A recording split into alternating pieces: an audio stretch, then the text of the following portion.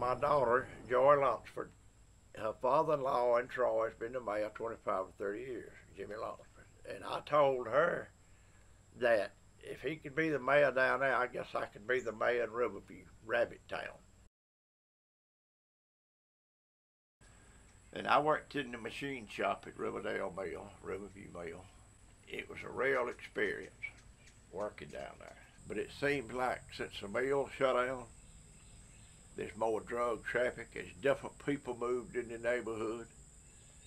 Most of the old people have died out and gone on. It was just an entirely different community than what it was years ago. This is a real shame. Our parents would let the kids come to something like this. It's the generation out here. I mean, I had a plow line on my butt. I know right from wrong. These kids was taught right from wrong.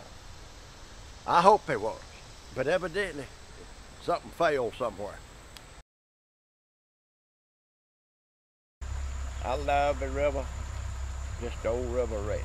You got good fishing, good hunting, good people. Just got good down to earth old. Just river folk raised up on the river. They look after one another. One have a hard stroke of luck. The rest of them pick him up and carry him on through it. Just a good, tight-knit community to live in.